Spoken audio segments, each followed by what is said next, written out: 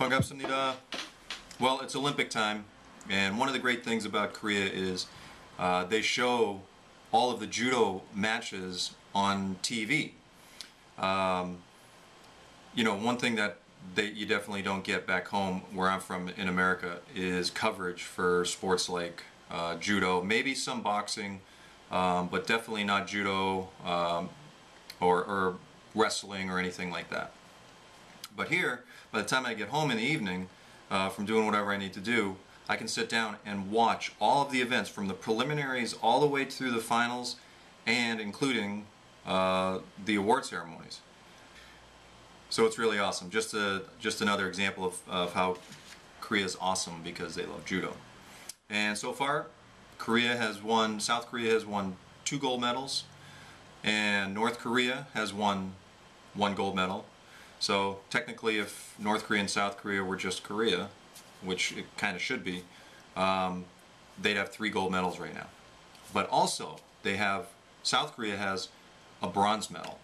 Now that bronze medal comes with a big story of controversy behind it that's going to stay with the sport for many years, I think.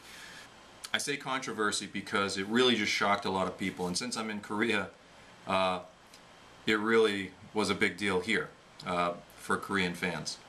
Basically what happened was in the quarterfinal match between Japan and South Korea in the under 73 kilogram weight division, the Japanese fighter, his name is, I have to read it, Masashi Ebinuma and Jun-Ho from South Korea. It's a classic matchup between Japan and Korea. They're 2 of the strongest countries in the world for this sport.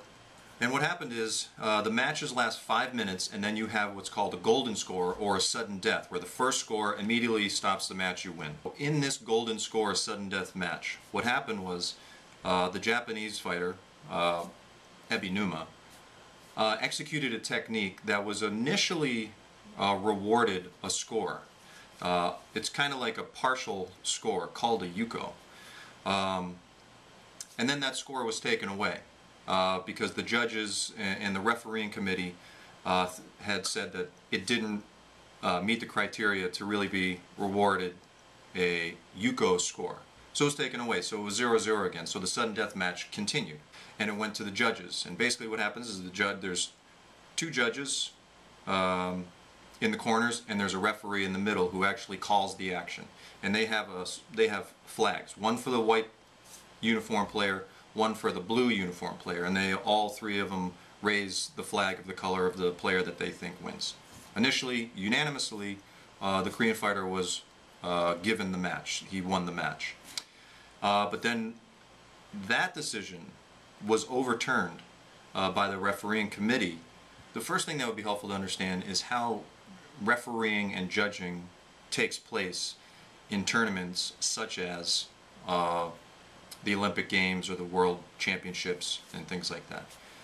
You have 2 individuals sitting at opposite corners of the mat in chairs, and they are actually called judges.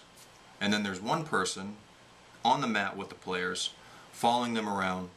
They are the referee.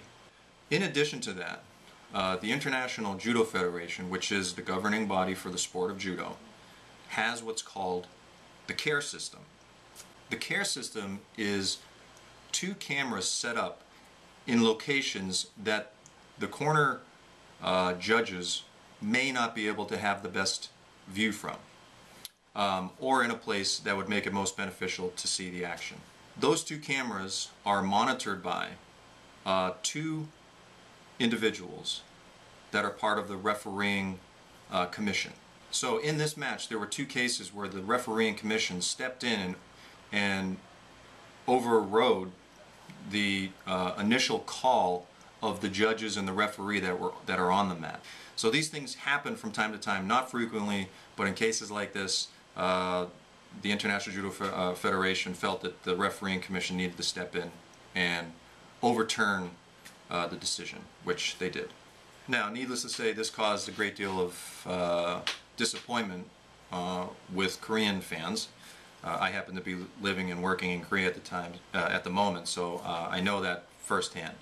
But also there were a lot of people, a lot of just neutral fans that are watching the games that thought that that was maybe questionable. And to clarify what happened there, the International Judo Federation put out an official statement. In the quarterfinal between two fighters, the Japanese Ebinuma Masashi and Jun-Ho from the Republic of Korea, during the golden score, the sudden death, 3-minute sudden death period where the first score wins, the commission intervened twice. The first time after checking the video by 3 experts to inform the referees that the impact of the projection of the Japanese could not be valued at level 1, Yuko. In other words, he had scored initially, they took it away because it didn't really meet the requirements to be rewarded at Yuko. A second time, when, at the end of the golden score, the 3 referees designated the athlete from the Republic of Korea as the winner. Indeed, the commission explained to the referees that the action, which had been recognized as a Yuko and then lowered in value, was nevertheless the strongest action to be taken into consideration. So that second statement is saying that even though that score that was given to the Japanese player then taken away should still be considered when making the final decision on the match. Now, I think that that is where the discrepancy really lies. Whenever there's a match in judo where there's no scores, the judges and the referees will give the match to the fighter who shows a greater level of effort in the form of legitimate, meaningful attacks, even though they don't end up scoring, but the fighter showed the initiative to attack the opponent regularly, really showed a greater effort and maybe a better technical proficiency all throughout the match, and maybe dominated the action. I think that that's where the question here really lies. Was the Yuko action greater than the dominant play by the Korean player? If you watch the match, you'll see that, and I think this is what the initial decision was based upon, the Korean player definitely commanded the action. At the end of the match, he looked fresh, almost like he hadn't even been fighting.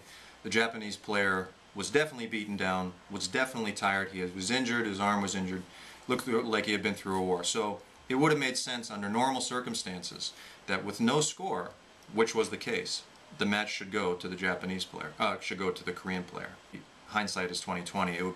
They didn't know that they were going to have to make that kind of a decision. But give him the point, give him the match. Don't give him the point, then give the match to the person who dominated the play, which in my opinion was the Korean player. I do, however, think, in my opinion, my personal opinion, I do think that the Japanese player legitimately scored a Yuko, which in my opinion should not have been taken away, which then would mean that the Japanese player fairly moved on to continue in the games. The great thing about judo, and the bad thing about judo, I think is exemplified in this match. And here's the why. You have the decision that was made. That's controversial. It's always going to be controversial and argued. The good part is the way it all ultimately played out between these two human beings that were in the match and the extenuating circumstances with all the other people involved, referees, fans, coaches, all that kind of thing. They both went on to win a bronze medal. That being said, I was doing a lot of reading on the internet, and I came across an article on Yahoo News, which to me is legitimate enough. I don't think they'd be deliberately putting out false information. So they had listed some quotes by these two fighters, and I wrote them down. I'm going to just read them to you.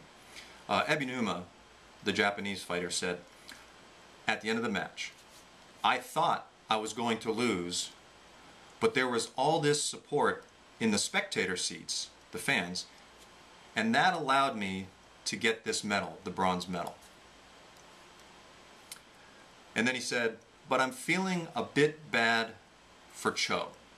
So I think he knew that he had lost the match, and I think, you know, to be a spectator and to be actually in the game is a very different interaction, and I think that he would know what it would feel like to have a result reversed on you. Cho from Korea comments, initially I thought I had won, but when it was reversed I was a little sad. He was a little bit more than a little sad, but that's his quote. But I had my remaining fights to focus on, and I hoped Ebinuma would get a good result because he beat me. We both won bronze, so I'm happy. So I think that that's great. I think they both felt for each other. At the end, look, bad calls happen in every sport, and they just accepted it and moved on, and they both ended up winning an Olympic medal. Bad decisions go either way, no matter what tournament, all the way down to local tournaments with little kids fighting. I think the most classic example of a bad call, but the appropriate good sportsmanship response to it was back in the 2000 Olympics with a Japanese player. He's a very famous player. His name is, I have to read this one too, Shinichi Shinohara. And he was the super heavyweight fighter. And he was a classic matchup with a French player named David Douillet. David Douillet, I don't know if I'm saying his name right or not, is arguably one of the greatest judo players of all time. He won in the Olympics, he won 3 or 4 gold medals in world championship games. He just dominated the sport when he was playing. What happened in the 2000 Olympics was David Douillet had performed a throw called Uchimata.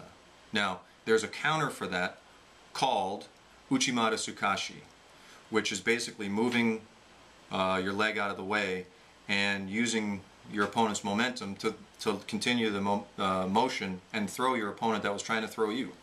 But what ended up happening was the score was given to the Frenchman, David Douillet. Now this is the single greatest controversial bad call in the history of the sport. I think anyone would probably agree with that follows judo. And many people were just up in arms. It was really unfair. It was really stealing Shinohara's medal from him. And after all the dust settled, at a press conference, when asked about the situation, Shinohara responded with a classic quote that I think sums everything up in the sportsmanship of judo, regardless of what happens on the mat when you walk away from the mat. And his response was simple, but so key. I lost because I was weak. Douillet was strong. That says it all. The matches, in other words, what he was saying is, in that one moment, yes, there was a controversial call, but there's a whole remaining part of that match that I had opportunities to score and I didn't score. It's because I was weaker that day than this guy, David Douillet, and he deserves that medal. So, that's my take on the controversial decision at this 2012 Olympics in the under 73 kilogram Japan versus Korea. If you have different perspectives, or if you think I'm off on anything like that, I'd be glad to hear your responses. You can private message me or just respond below. But thanks for listening. All the best.